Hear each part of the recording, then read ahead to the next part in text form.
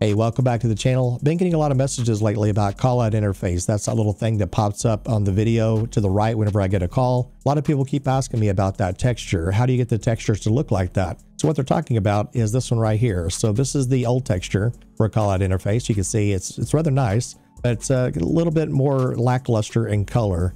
And then here is what it looks like on a secondary image right there at the very bottom of the right. So here's the new one, and I'll show you what that looks like. You can see it's a little bit more colorful.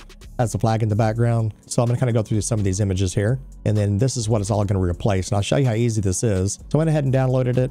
And once again, you do need to have Callout Interface installed in order for this to work, obviously. You're going to pull up the main game directory and you're going to navigate to the following pathway. So you need to go to your plugins folder first. I apologize. I got a lot of mods installed. You're going to go to your LSPDFR folder that is in upper caps. And then you're going to go to your Callout Interface folder.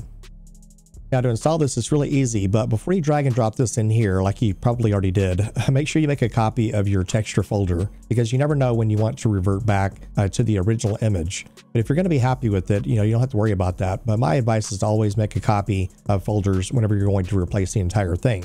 So what you do is just take the texture folder and just drag and drop it right into your Callout Interface folder.